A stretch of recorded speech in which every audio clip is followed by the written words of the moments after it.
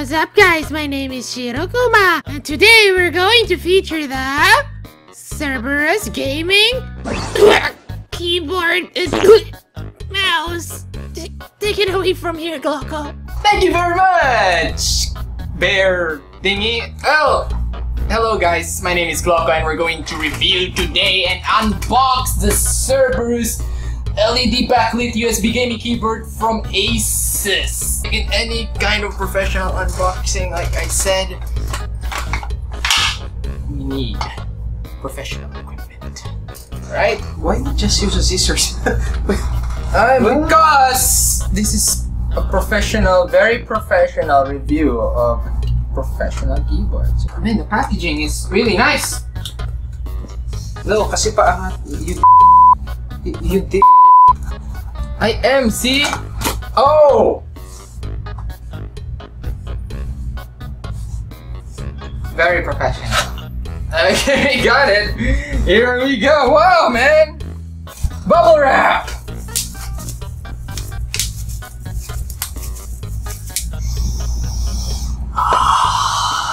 That smell of new tech, guys. Love it. Okay guys, so here it is in all its glory. So right off the box, it's a full-size keyboard, and yeah, it's a full-size keyboard, just as big as my current keyboard, but the weight is kinda heavy, which means it has a lot of tech inside, right? And its wires is braided, so it's pretty nice. So this keyboard is a new line of tech from ASUS. The Cerberus pretty much showcases the black and red theme there. So right off the bat, you can actually see it's a gaming keyboard right away. It's pretty obvious. Okay guys, if you look closely, you will see that it has some white stuff there. That's actually plastic, okay, to protect the inner casings of the keyboard and to protect it from spills, guys. It's spill proof, so we're gonna test that out later with some liquids. And other than that, yeah, the keys are pretty silent. Not really that silent, but it pretty much suppresses the clicky clack of it. Alright?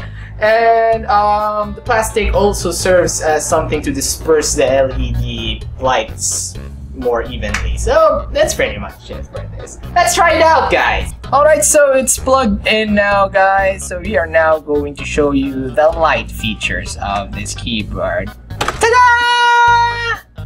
It boasts a red light with breathing function. Like there. Oh, sugoi. And it's gonna go back. There you go. And for those who want a more cooler color, you can always change it to blue using the FN and caps lock buttons. There you go. Isn't that the cool thing? Still has the same functions and breathing functions. There you go. Awesome. It only has 2 colors though. That's it. This keyboard also features membrane keys. What are membrane keys? These are keys that, it kind of feels like mechanical keyboards. However, it's not as tactile as as a mechanical keyboard. See, it's pretty quiet. And also, you have to actually press the button or the keys way down before it can actually register something. Like as you can see here, if I'm typing something, I need to press it there. I don't need to press hard, but I need to press it like all the way down. Unlike in a mechanical keyboard, you know, you can press it halfway and it will already register. But yeah, I like this feel. I like this. I like this kind of keyboards. I like, you know. Okay guys, so other specifications of this keyboard is all shown in its own little manual. Anyway, I want to show you guys this, the multimedia keys, and one thing that also stands out here is the Windows button lock. You can see here, disable the window key. So what that typically means is that when you're a gamer, remember if you're playing around and then you need to press the Alt key, but it's right next to the window key, and then you accidentally press the window key, and then the window key pops up and it goes to your desktop, and then the next thing you know, you go back to your game and you're dead, right? So here is me pressing the Windows key, and it obviously works. So how do I disable that? Just press the FN and the window key, bam, and then now whatever I do, it's not popping up. Okay, so that really helps gamers, guys. Awesome. Yeah, and that's why in your local internet shops you often see the Windows key removed. Alright, that's cool. This also features 19 key anti-ghosting. What does anti-ghosting mean? Well, it basically means you can press multiple buttons at once and it will perform that function or that command no matter if you, let's say for example, you're playing a game and you have lots of skills here and you press all of those buttons all together, it will still execute the commands that those buttons will do. Leland, what are you doing? Opening her Why are you opening the keyboard? to see how she is waterproof. Oh, okay. Oh yeah, we almost forgot to feature the spill proofing. But okay, we're just gonna check something out, guys, about this keyboard. Like, how is it spill proof? Because we really wanna spill some liquid in it. Okay, so there you go. The keyboard in all its naked glory. There you go. So that's how the spill works. So let's see. How does it work? Can you? So you spill it here, and it throws itself out. Where? It drains it here, Oh, which is connected here. where? There. So these are the drain ports, guys. So if you spill a drink, and it goes right here. Can we try it, man, with some water? Yeah. Like we poured something there, and then let's see if it really drains it. Okay, we have water here. We're gonna pour it on the keyboard, guys. Let's see if it's gonna drain it. All right, there you go. Okay, that's enough. The water's in there. Okay, let's see if it's gonna drain it. All right, let's see. Is it draining? So. Probably because we don't. But it's not draining actually, but it will definitely protect whatever is in here. Okay, so it's not spilling. It's not spilling right now, but if you actually, you know, what do you call this? Tilt it somewhere. No, not there. But yeah, it's waterproof, right? It's waterproof. Yeah. So you can just put it back there, and then it's, you know, you don't really need the drain ports anymore. Yeah. It's definitely gonna protect whatever is there and under it. It's dry. See, it's dry. It's dry according to Leland. So that's pretty good.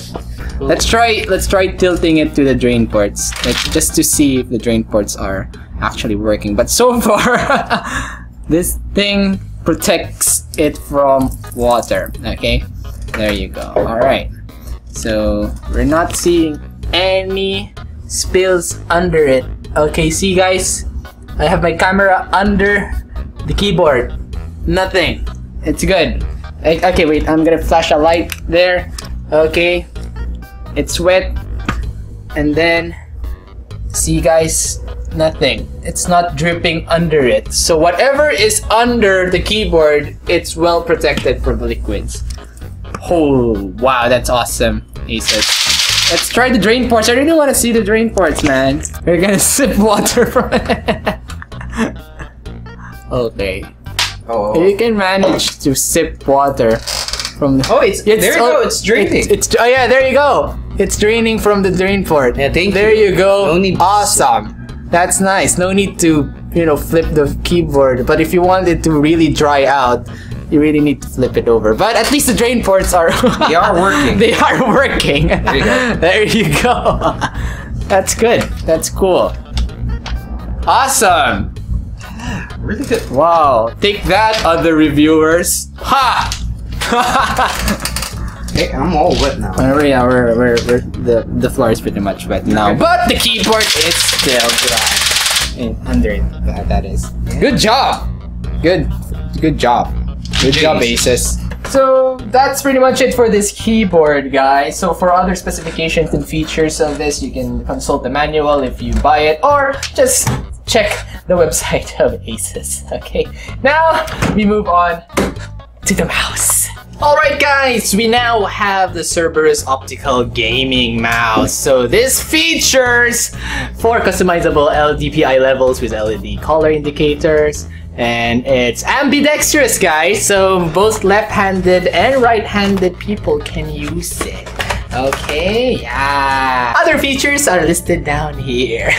Or you can check out the ASUS website for it. Okay, guys, so let's unbox this now. Alright. So again, we need the katana for this, guys. So there you go. Always be careful when handling blades. I am a professional, guys, so do not try this at home. Oh, shh, I almost stabbed myself. Ha ha ha ha. Okay, got it off the box. Here it is in all its glory. Okay, so it's also sporting the black matte and orange red theme, like its keyboard. And now I'm gonna show you guys what it features. Like I said, it has side buttons here for whatever you wanna use it for, and the buttons feel really nice and comfy. It's really easy to press. That's nice. And we also have the DPI button here, which features different kinds of sensitivity. So if you want your cursor to move really fast or really slow, you can set things up just by clicking this one. We'll show you that later. And the mouse scroll, which feels really, really nice as well. As for the grip thingy, yeah, feels good. I don't think my hand will slip anytime soon if I'm using this for gaming, so it's pretty comfy. And it's not, for me, in my own opinion, it's not too big, it's not too small, it's just exactly right, and it covers just fits right in my hand, so it's pretty nice, guys. I like it. So we're gonna test this out now, guys, just to show you guys the DPI and other stuff. Okay, so the mouse is now plugged in, and you can see it's now glowing. It's default red. Okay, so what are those lights indicated for? It actually indicates its DPI mode. Okay, I'm gonna show you guys. All right, so red is a default 1000 DPI, and then if you click it once, it's gonna turn blue next, which is kind of more faster one. And then if you click it to the purple, it's the strongest DPI, which is 2500. And if you click green, it's the slowest. So I'm gonna show you guys its different modes, and if you just look at the monitor right now. So we're gonna start off with the red. Okay, this is the red 1000 DPI. All right, and then this is the blue. Alright, 1500 DPI, and then purple, this is 2500 DPI, and then green, which is 500 DPI, very slow. So yeah, usually higher DPI will be indicated for people who has bigger resolutions or bigger monitors. So yeah, that's pretty much it. And also, as you can see in the monitor again, we have the different kinds of grips when trying out or holding your mouse. Now, it really actually works on all kinds of grip. Even if you have a palm grip, a claw grip, a finger grip, it works really well, guys. It's pretty comfy.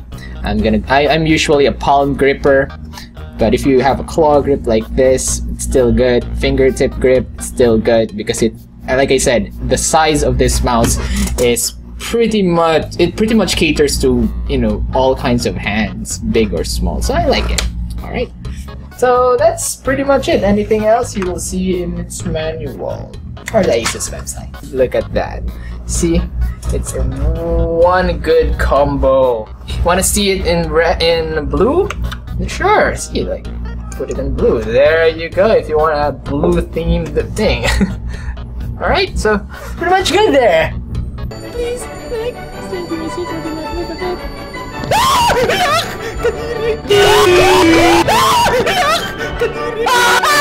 Shit! Why did you put it there? Fuck this game! Holy shit, motherfucker!